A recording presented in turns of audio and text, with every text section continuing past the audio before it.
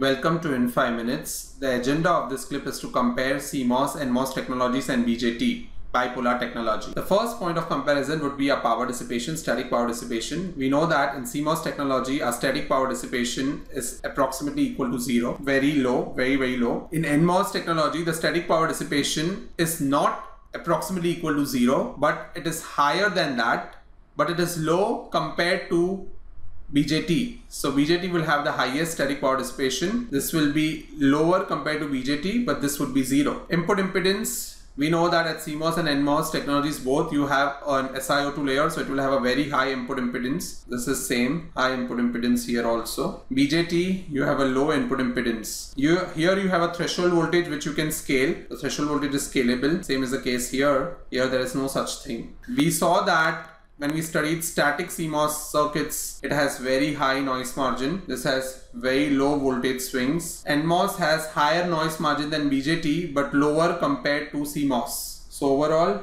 it has average noise margin. So we can say that higher compared to BJT but lower compared to CMOS. This has bidirectional capability because drain and source are interchangeable. Same is the case here. This is unidirectional. High packaging density, that's the very reason. Again, for NMOS also high packaging density. This has low packaging density. CMOS packaging density, when I say you can occupy or you can fabricate a lot of transistors on the same IC. Fine. We can also compare this with speed. Again, if the transistors are sized in such a way that it becomes symmetric circuits, better speeds can be achieved. However, the speed is higher compared to BJT, so this is lower. NMOS is going to be better than CMOS in the case of pull-up because it uses an NMOS transistor, and NMOS transistors are faster than PMOS transistors. In case we size the PMOS in case of a symmetric CMOS, then both of them would have the same speed. Otherwise, NMOS would be faster compared to CMOS. So with that, I think we have understood the comparison between CMOS technology, NMOS technology and BJT technologies. Stay tuned for further clips and thank you very much.